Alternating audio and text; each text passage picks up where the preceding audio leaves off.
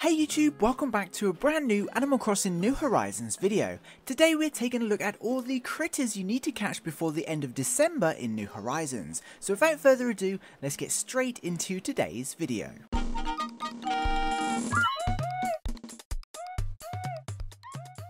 So we are almost 9 months into the release of New Horizons as we approach the end of December and the end of the year.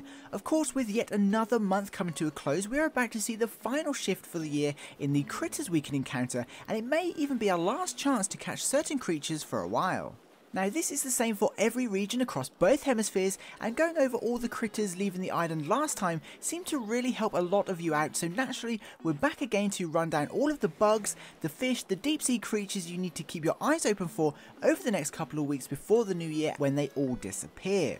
Now for the first time in a long while, it's the Southern Hemisphere that has their work cut out for them, as players in that region have a total of 13 critters leaving, whereas here in the Northern Hemisphere we only have 4 to find before they're gone. But this makes total sense when you think about it, given the Southern Hemisphere is currently in summer and here we're in winter, so naturally there's less creatures around to leave.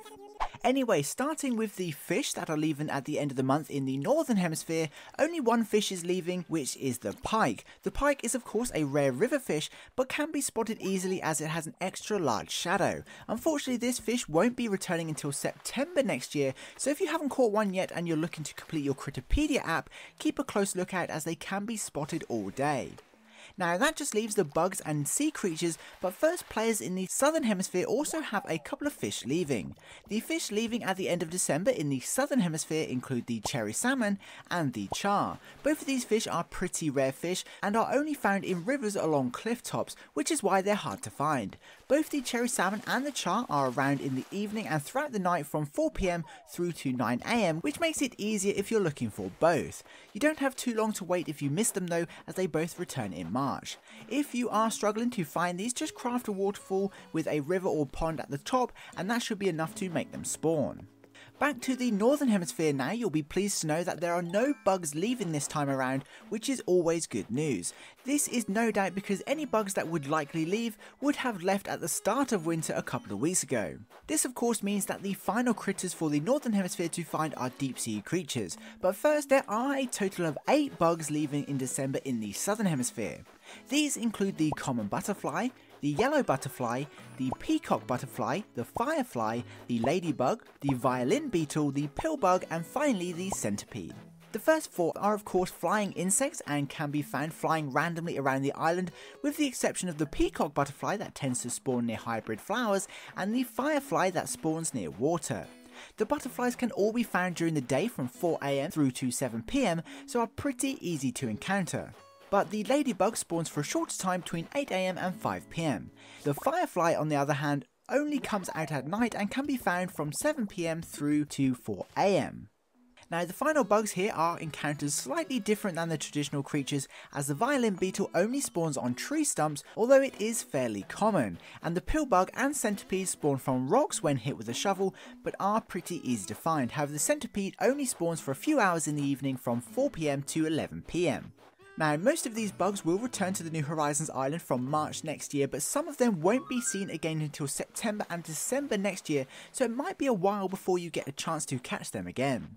Anyway, that's all the bugs leaving in the Southern Hemisphere, which just leaves the deep sea creatures in both hemispheres leaving before the end of the year. Now, deep sea creatures are almost certainly the hardest to track down because they're really difficult to determine which ones they might be before encountering them, and they spawn less than others. Luckily, there's only 3 in each hemisphere to find.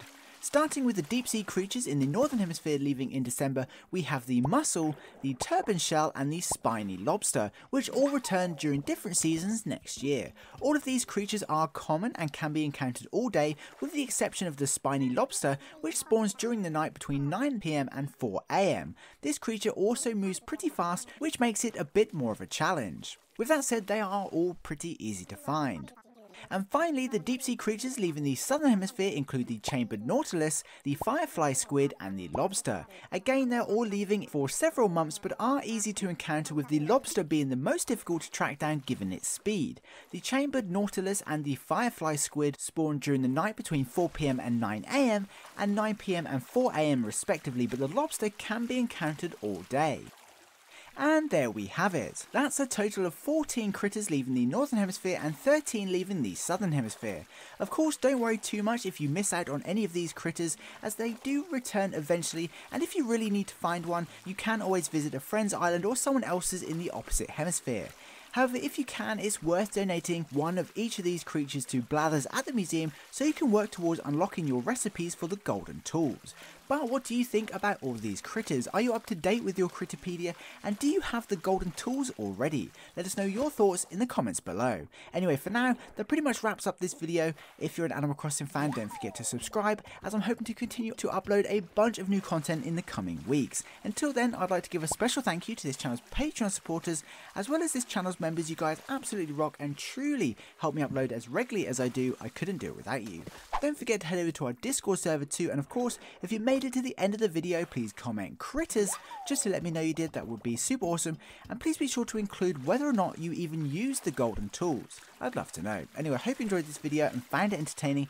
Please be sure to leave a like if you did. Thanks for watching. I hope you have an amazing day, stay safe, and I'll see you in my next video. Peace.